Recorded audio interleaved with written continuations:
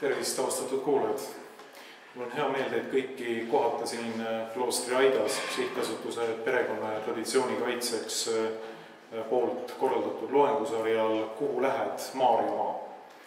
Möödunud aasta lõpul alustasime avalike loengute sarja, mille raames tulevad erineva maailmavaatelise ja haridusliku taustaga inimesed kuulajate ette ja üritavad umbes tunni aja raames vastata küsimusele, kuhu poole on teel Eesti. Kui esimese loengu pidas professor Mati Hint Eesti valikutest meie kaasajal, käsitledes sügavalt inimisiku ja ühiskonna kriisi, siis käesoleva etteaste teemaga oleme jõudnud majanduse juurde. Meie tänane külaline on Tartu Hoiulaenuühistu juht Andro Roos, kes on arvukates tele- ja raadiosaadetes hinnatud külaline oma selge jutu ja rahvuslikku majandust esile tõstvate vaadete poolest. Enne kui ma annan siiski sõna härra Roosile, tahaksin omalt poolt öelda paar mõtet, miks on õiglane ja ning rahvuskeskne majanduspoliitika niivõrd oluline ka ühiskonna fundamentaalse ehituskivi ehk perekonna heaolu kindlustamiseks. Tänapäeval oleme me Eestis tunnistajaks väga murettekitavatele arengutele.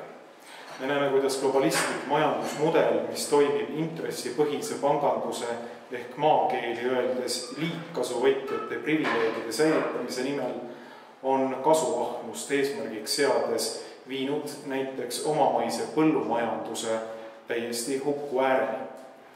Väga palju sellest, mis vähegi tulu toob ja võiks kuuluda kodumaistele ühistutele ja omanikele, alates toidu ja tarbekaupu müüvatest ettevõtetest kuni panganduseni ja strateegilise tööstuseni välja, on läinud välismaiste omanike kätte, kes oma omandi pealt saadud tulu suuresti ka maksuvabalt Eestist välja viivad.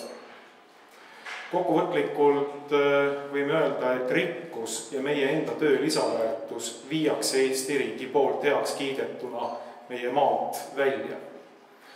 Kui me siia juurde paneme olukorra, kus väga paljud Eesti pered elavad vaesuse piiril ja on oma toimetulekuks sõltuvad palgatööst välismaiste pankade intressimakseteks, kus sellest tingituna on mõlemad vanemad päevad läbi palgatööl ja on oma lapsed saatnud riiklike asutuste, lasteaedade ja koolide kasvatatavaks ning tänu sellele näevad teineteist ja oma lapsi keskeltläbi 2-3 tundi päevas, siis mõistame väga kiiresti, et tugevat ja ühtehoidvat perekonda on sellistel eeldustel pea võimatu või vähemalt väga raske hoida ja säilitada. Praegust olukorda võiks kõrvutada võimaliku alternatiiviga.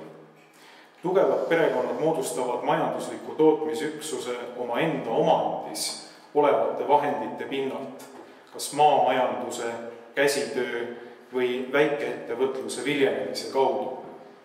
Just see olukord oleks ideaalne, kuid selle kehtestamine nõuab meie praeguse majanduspoliitika, seadusandluse ja maksupoliitika igavõikselt ümberhindamist.